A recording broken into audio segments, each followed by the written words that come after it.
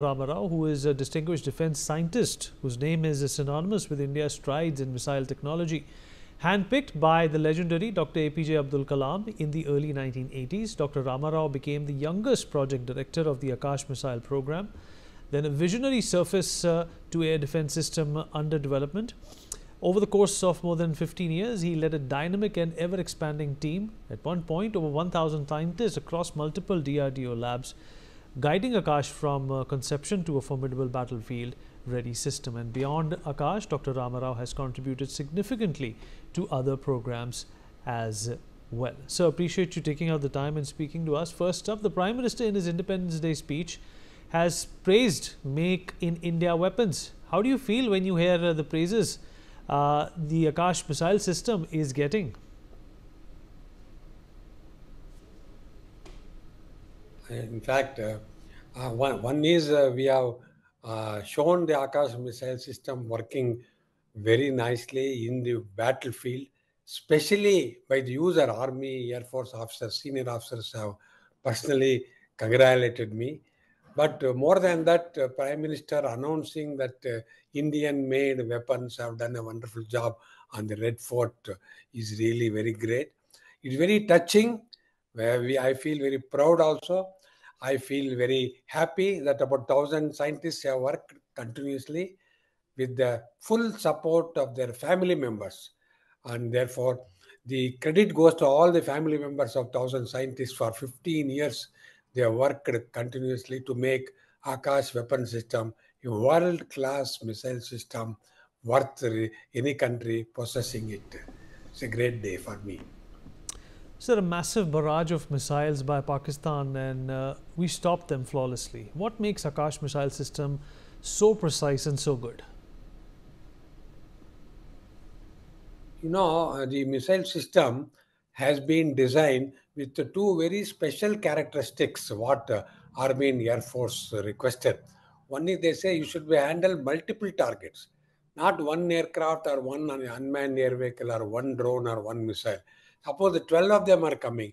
All the 12 should be simultaneously engaged and tracked and destroyed. This is what the users demanded. So we provided that using a what is known as a phased array radar system, first time done in the country for a missile system, and a laboratory in Bengaluru called LRD played a key role. And this is one feature which makes Akash very, very sort of a desirable for any user. Second is it's the accuracy and the speed, and they wanted the missile should maintain its full speed of nearly Mach 2, 3, more than 2 to 3 Mach numbers till interception.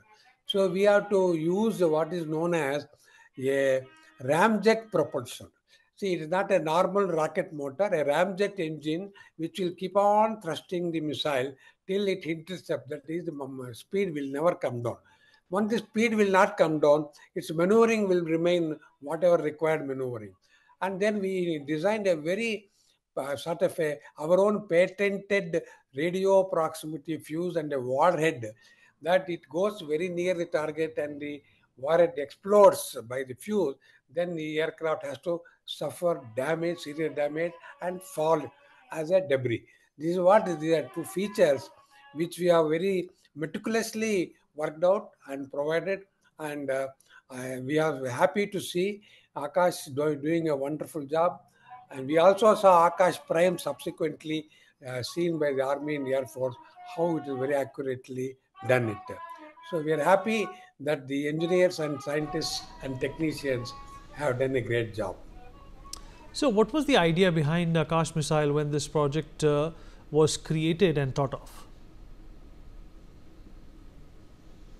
What happened, we went to the, we means the DRDO. I was very young scientist when we approached the Ministry of Defense and Cabinet Secretariat to fund a missile program.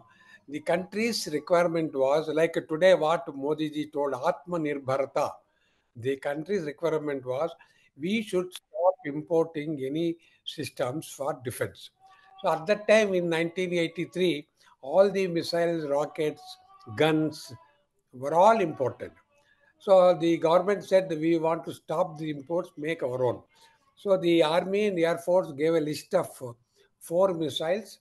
These later named to be called Akash, Prithvi, Trishul, and Agni and Nag.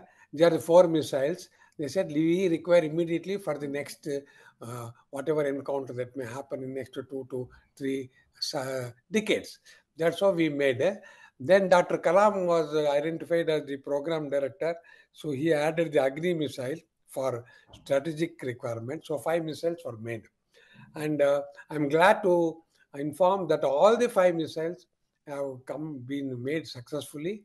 And Akash is not only met the requirements of our own Army and Air Force, but many other countries have demanded, we have delivered, we exported, and we think some more export will take place. And BrahMos is a later addition with Dr. Kalam when he found out that the Russians have done some groundwork for a supersonic cruise missile. They have done a groundwork.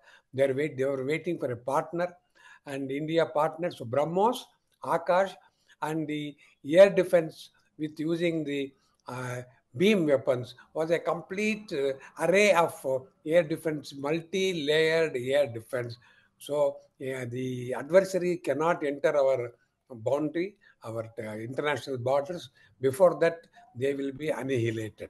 This is what happened, and we thank Army Air Force for demanding such a weapon, and we are happy that we stood up the requirements of Army and Air Force and delivered when they have needed most. So, when you made this missile, did you ever think it would gain, this kind of an attention, this kind of global attention? No, no, what happened? We all thought we used to watch, every Independent Republic Day parade, and we used to see Akash missile being moving very nicely on the Rajpath. We thought this is what we'll see, and we'll do clapping and say, "This is my missile. We worked for it 10 years," and things like that. We used to talk. We never thought it will go to global stage. We thought it's a national pride, but we were really in the November when we heard it entered into the war field, and in the real war scenario it has worked. In the battlefield conditions it has worked. It gave us very, very, I mean, as an Indian, I really feel extremely proud for contributing to the Atmanirbharta, what government of India is demanding, and we are happy. And I think more and more such pride moments will be there where we can display all our various science and technology, intensely science and technology based weapon systems. So, did Operation Sindoor teach any lessons about air defense and its future, and how we can make it better? Anything in air defense, we think there are going to be some changes will take place both in the tactics and strategy. Air defense will definitely go through some more modifications, improvements, and changes. We are aware of it. We are internally discussing both with the Army, Air Force, and Navy, and the DRDO also, and involving frontline scientists and technologies. And I think we will generate appropriate defense mechanisms, but we should not discuss exactly what we want to do, but we are sensitive to the future demands in the air defense, because as you have seen what even our users have told, it will be a non-contact defense, because there won't be any soldier to soldier issue at all. It will be non-contact. We will be within our safe borders, and whoever has to attack, he has to come from far distances. It will be non-contact warfare, highly technically challenging warfare. So, can you tell us the inspiration about naming the missile Akash Tir? What is the significance of this name according to you? See, significant. See, we had the first missile we named is Prithvi. It was meant for ground to ground attack. Then we wanted the ground to air defense. Air Force wanted defense, ground to air defense. So we, when having a ground to ground Prithvi, we said better to see Akash, because we also believed in Panchabhutas, So Akash, Prithvi, then Akash, then like that we thought we will go. So it is going to defend our Akash. Entire Akash belongs to us. So, we used to have a tagline, Sara Akash Hamara. This is our tagline for Akash team. Sara Akash Hamara.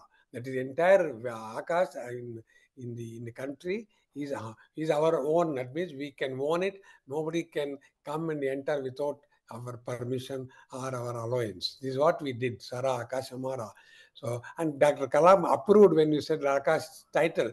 He said, I think it's a good title. We will stick to Akash. So on this Independence Day, we want to thank scientists like yourself who have built these capable missiles.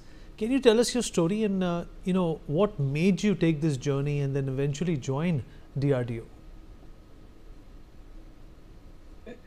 See what happened.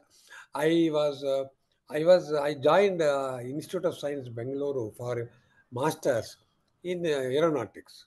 So aeronautics and space, because I always wondered how things can fly. When I look at an aircraft with 100, 200 people inside, how can it fly? What is the mechanism? How do we calculate all those things? I used to wonder as a boy. So I joined the Institute of Science for aerospace. And then there was an offer from the Ministry of Defense, DRDO, a special branch called Rockets and Missiles. That is, first year is normal aeronautics, second year rockets and missiles. That attracted me.